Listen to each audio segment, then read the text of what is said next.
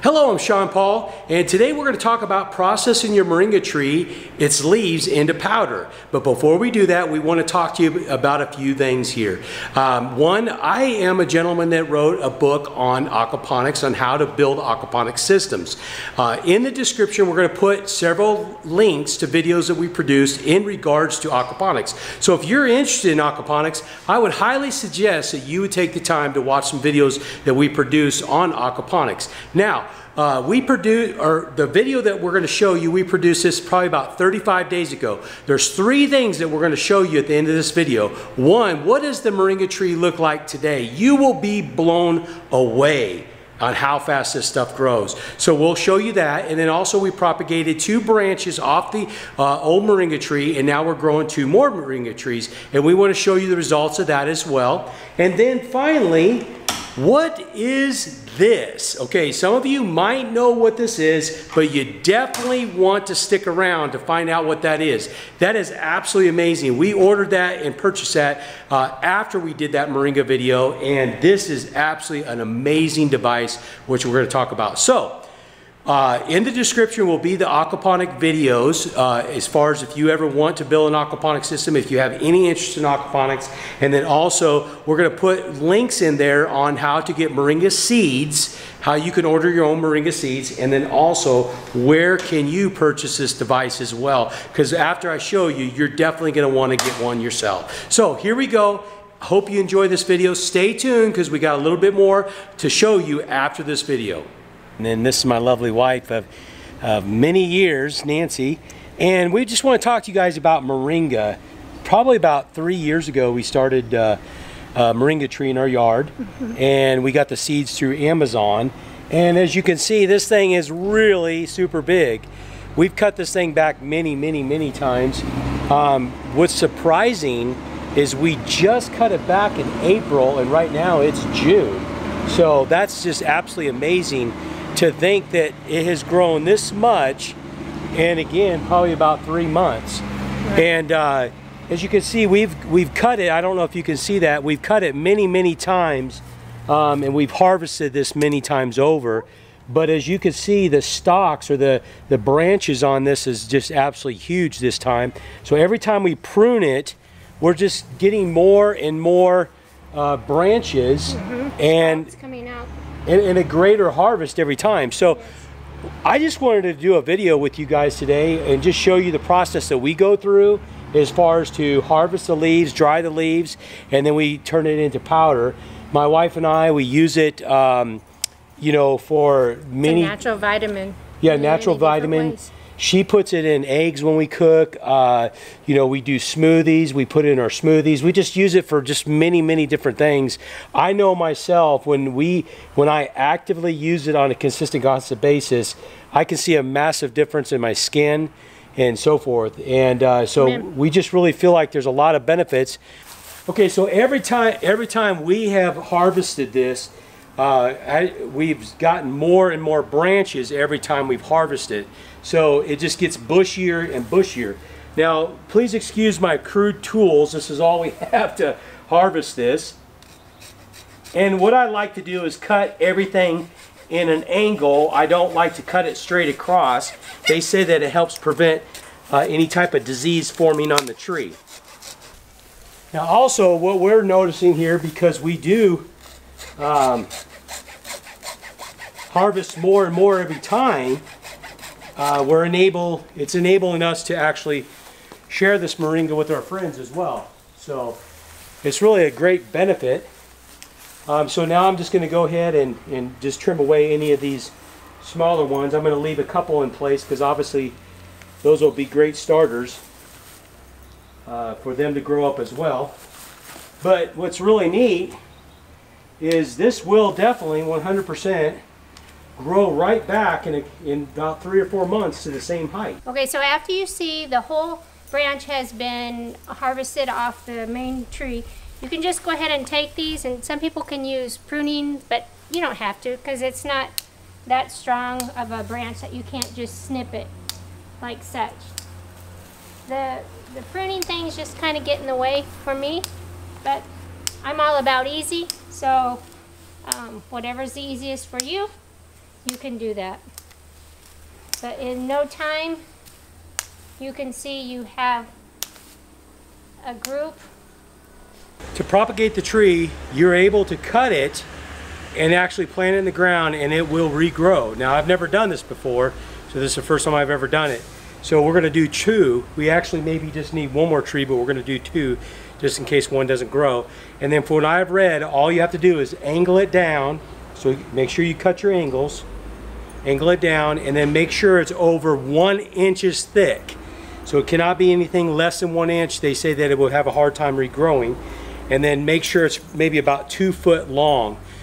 So then, you know, I dug a hole. I'm gonna plant them about 10 inches deep. And then obviously we're gonna watch him. Now, the gentleman that grows these locally, and he puts them in pill form, and he sells them locally down here in Honduras. He said that make sure that you watch how moist the soil is, because he said that you can actually rot the ends. Right now we're really dry, so I'm not really going to not really dry, but we're pretty dry. I'm not going to really concern myself with it yet. I'm going to water it just a little bit and then watch it from there. All right, so like I said, I'm putting about 10 inches deep. You know, we're kind of keeping it as natural as possible, meaning the existing soil, not trying to add a bunch of additives or anything like that. And also we are kind of limited on what we can get here locally in Honduras, so it's not just easy to run down the local store and get things that you might be able to get in the United States. So like I said, this is kind of an experiment for us on the actual propagation. We've never done it before, but we harvest plenty of times as far as the leaves in itself. So harvested all the branches, so to speak, and now we got smaller branches with the leaves on them. What we do is we set up like a little station here, 2 tables that we have, and then this right here is a pan of water. We got 2 pans of water. 1 pan of water does have a little bit of bleach in it. I know that some people might not like that, and obviously we would encourage you to find a way to clean the leaves that would make you more comfortable. We're perfectly fine with it. And then over here is another pan of water with just purified water. There's no bleach in it. So we do have a final rinse. We don't allow any like bleach residue to remain on the leaves. And then after we get done cleaning, we set everything on this side over here, and then we'll set up to start hanging these branches up to dry, and we'll discuss that here in a minute. So as you can see, my wife is beginning to just lightly rinse. We're not, you know, we're not real concerned. We don't have anything to really be concerned about as far as bugs and insects and so forth. Obviously, that's just added protein. Okay, what my wife's doing now is after we've cleaned everything, you can see that we've taken from that pile to this pile, we cleaned everything.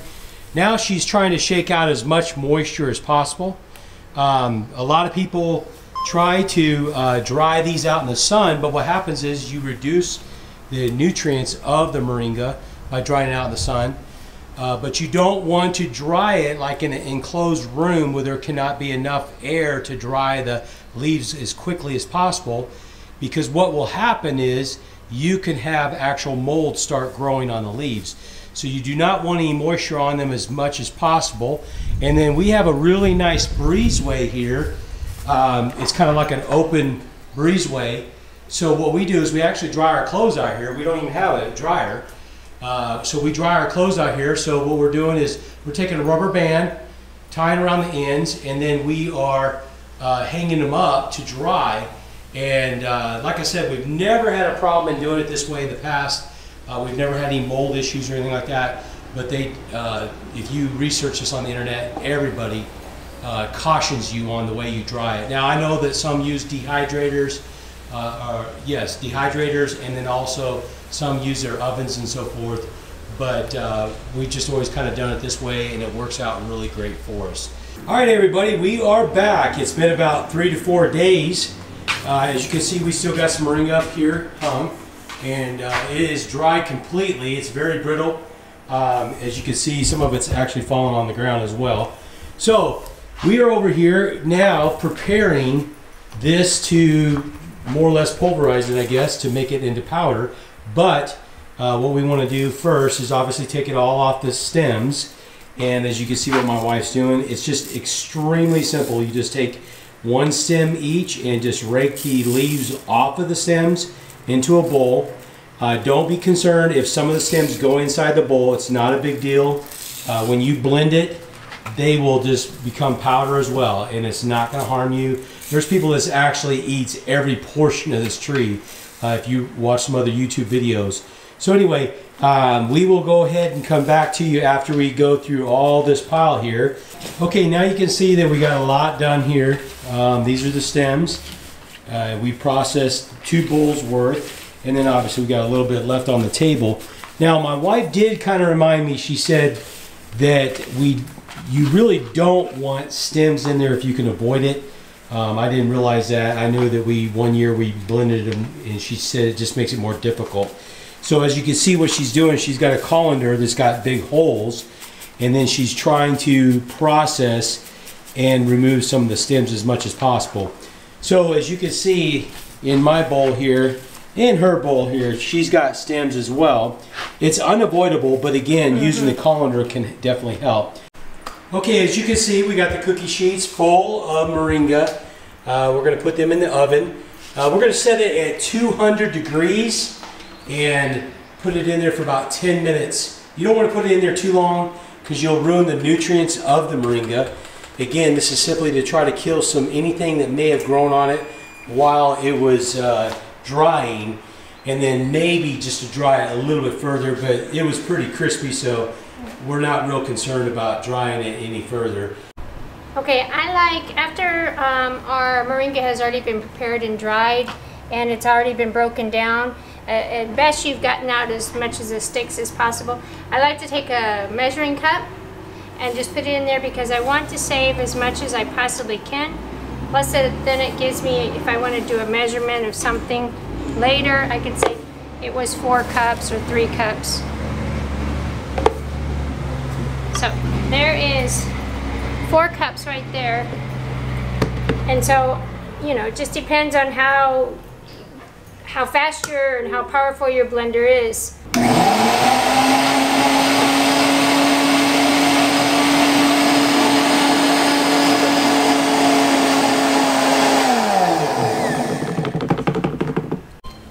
Okay, so after you blend it, we tried the bigger colander and it was still a little bit too big. We still had some stems in there.